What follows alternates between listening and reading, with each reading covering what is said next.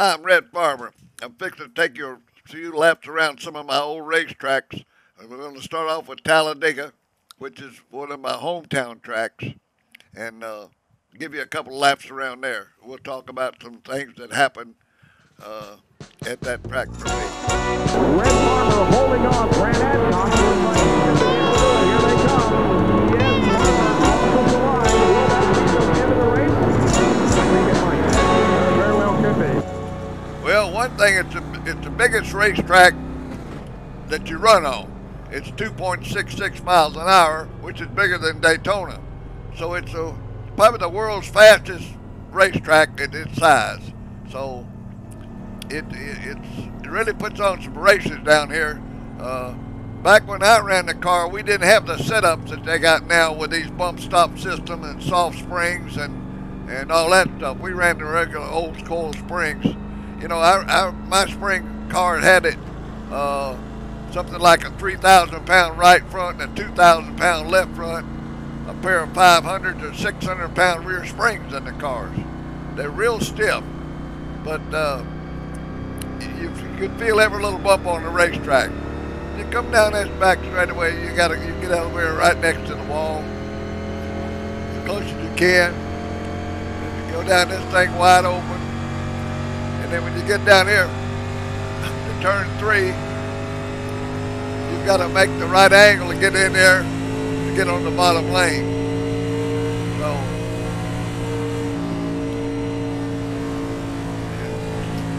peel off there and there and get down there right on that yellow line.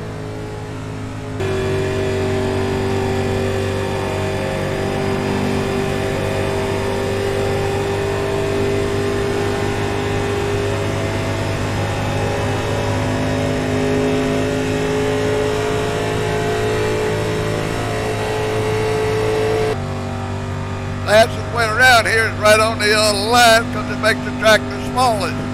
So you want to try to run right down on that yellow line and keep it there. So that's the way you get around Talladega. Well, I've been very fortunate in Talladega. I won 2 ARCA race 500s here in '84 and '88. In '88, what made that race special, being my hometown track, my crew chief was Davey Allison. I was driving Davey's car in that particular race in '88 that I won. And Davey was in my pit with the helmet on, calling the shot and stuff. So to get him this win, you know, we know he don't have a whole lot of time left with his career, and he's been helping me out quite a bit, you know, and it's just a terrific thrill to do this for him. That made it real special. And in '74, I finished 4th in the Talladega 500 with my old Torino that I built in the backyard. Real happy with that. One thing about that race was my buddy Bobby Allison finished 3rd, and I finished 4th in that race, so I'll always remember that. We'll probably take you down now and some other racetracks. We'll go to a couple more of the tracks that I ran back in the days and take you a few laps around them too.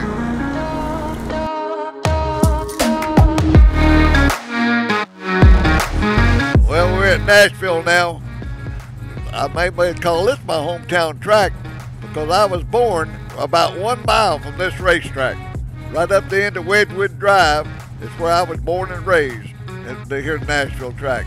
But I never ran it while I was living here because I moved away when I was about 14 years old. But I come back many years later and ran this track, and it's been a real good track to me.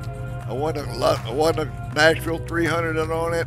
I won a 300 lap ARCA race here, and I won a few of the short track races, you know. So it's actually one of my favorite tracks to run. We'll make a lap around there, see what it feels like.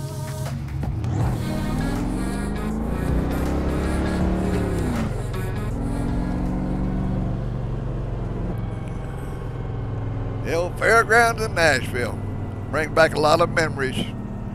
Made many a lap on this racetrack. I ran an ARCA race here. I won an enduro race here one year to start 150-something cars on this track. and I won it up here driving a Monte Carlo that I built. So it's been a real good track for me. I like it. So we'll make a few laps around here, you know. It's a good racetrack. Put on some fine races at this racetrack. We got real close to the wall that time, didn't it? First time you ran here? I don't know. I ran it probably 1960, 61, right through there, because I come up here with my 36 coupe and ran it, and I destroyed it on this racetrack. There's a lot of pictures of it here where I crashed. The track used to be a lot higher banked than it is now. You people don't realize it, but this track here used to be real high banked. I tell you how this track was banked so much. When we went through 3 and 4, we couldn't see around the corners. We cut holes in the roof and put about the opening about as big as a license plate right above our head so we could see around the corner. It was so corner when you go through there you could see the roof, but you couldn't even hardly see the anything else. It was real banked. It was super fast.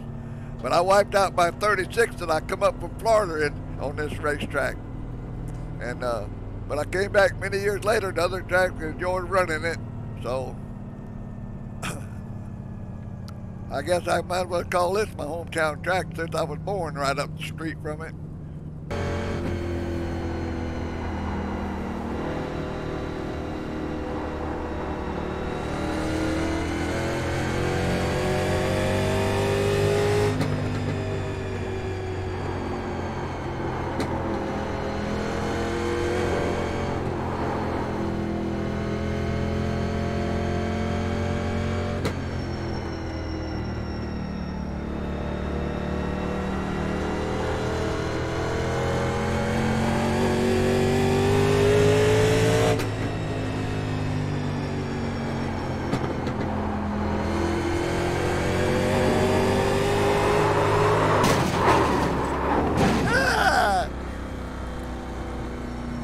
Yeah. What happened? I'm pushing the front end coming off the corner.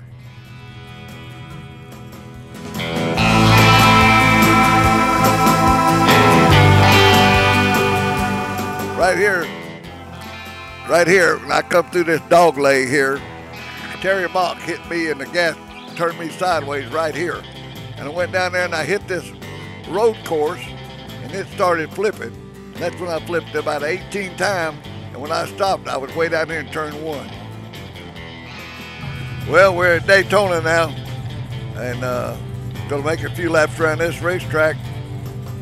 I started Daytona, the first race I ran at Daytona was in 1953, but it was on the beach course. I drove a Hudson down there in 1953. And ran that beach course, and I ran the last race on the beach course that they had in 58, and that was quite a race in 58. Glenn Woods said had the fastest time, but Banjo won it. Glenn ran 3rd. Fireball Roberts was 4th. Ned Jarrett was 10th, and I was 14th. They started 72 cars in it. So I ran that racetrack for many years. I ran ARCA, Sportsman, and some of the Cup races too.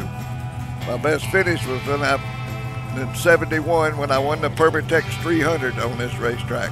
So Daytona's been a good one for me. We've gone every year. This is the first year that actually I've missed going to Daytona since that I started going there. So I've been there every year since then, but the COVID done got a bunch of us, so maybe we get to go next year. Well, here in the old hometown of Daytona. This Daytona is a little bit more trickier to drive than Talladega is. Talladega is a little higher bank. You got more straight down force. This one here, you got a little bit more side force on it. So it's a little bit different to drive, but it's still the same way. The fastest round around this racetrack is right on the yellow line. Of course, when they get running and they get single file, the draft, they can go where they want to. But They always try to run this track, if they can, on the bottom lane. Well, it wasn't like it. Now this new setup they've got nowadays, they put them on the floorboard lifted. When we ran it a little bit, we didn't have restrictor plates on them, and you know it was a different type of deal. But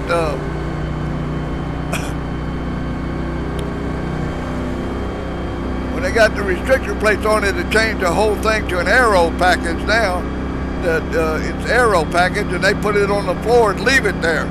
And the setup that they run now with these bump stops and spring setup and everything they've got now, and aero package they got in the cars, they could do it. But when we ran back there with 3,500 pound springs, they're running 250 pound springs now on bump stops.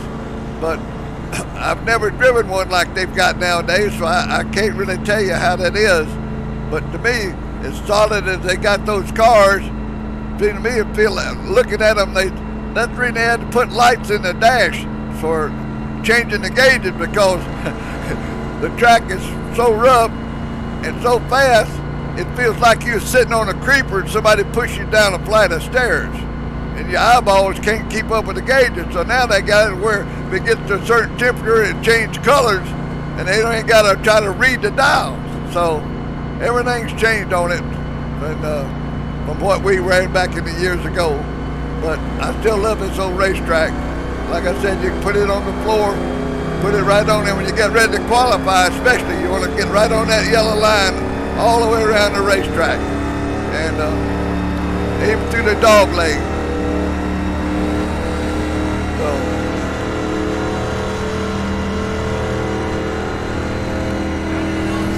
that's there.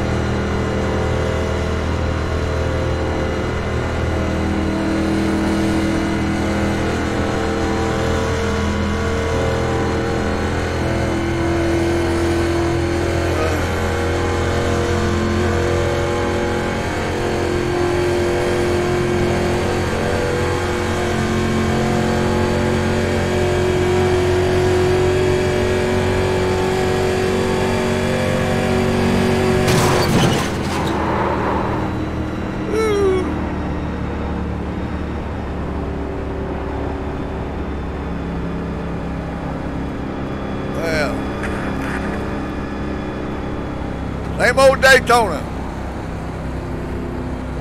It'll get your attention.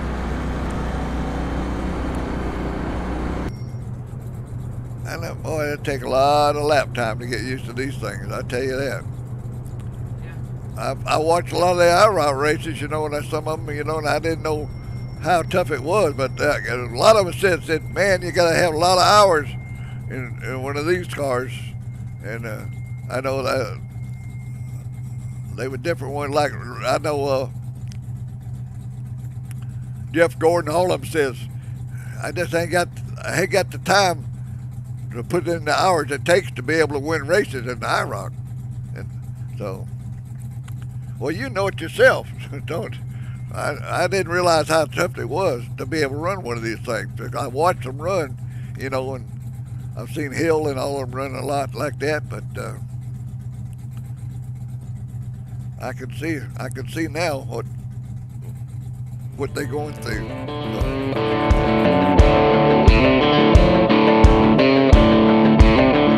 And I'll tell you about that wreck I had in Martinsville when I hit that wall wide open.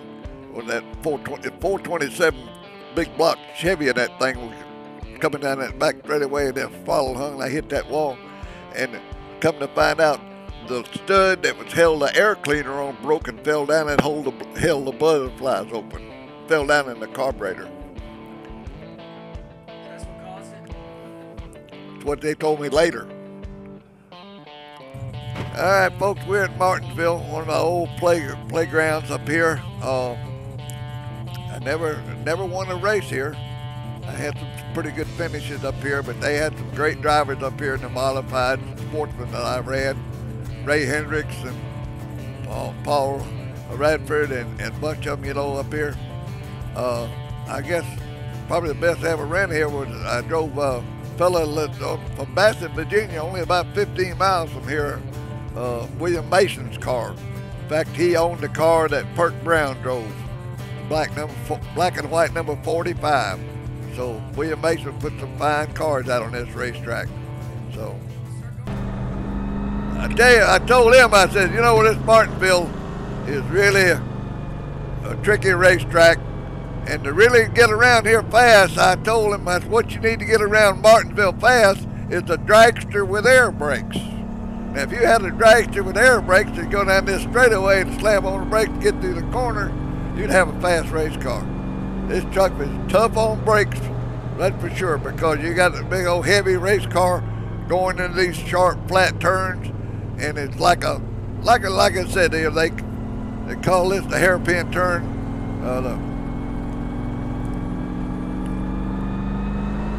You run down here, like I said, but you got to get off of it, and you really kind of stand on the brakes pretty good to get through the corners, and you stay right on that bottom corner, and then you come off that corner and get back in that throttle and go down that straightaway like a dragster. Then you got to get off of it hard enough, slow enough so that you make the corner, and take it around through that corner like that and get back in the throttle hard again down the straightaway. You got to know when to get off. You don't get in too deep like I did then. I just got in over my head there. So that's why the track is always, it'll get your attention. I'm gonna quit while I'm ahead. Well, I tell you what, this old Martinsville track has been a good one. They had some awful good drivers in Martinsville all the time. And it's modified division up here. So I know I raced with Glenn Wood up in this racetrack years ago.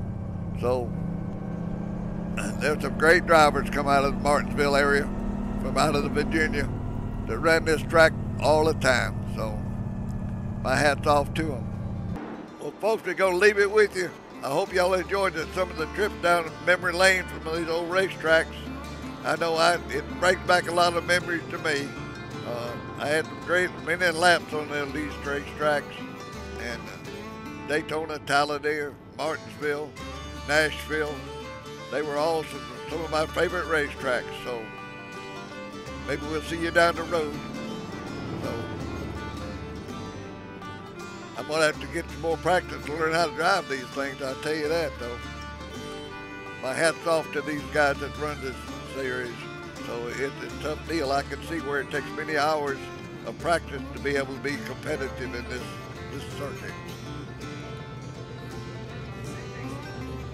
Thanks for watching.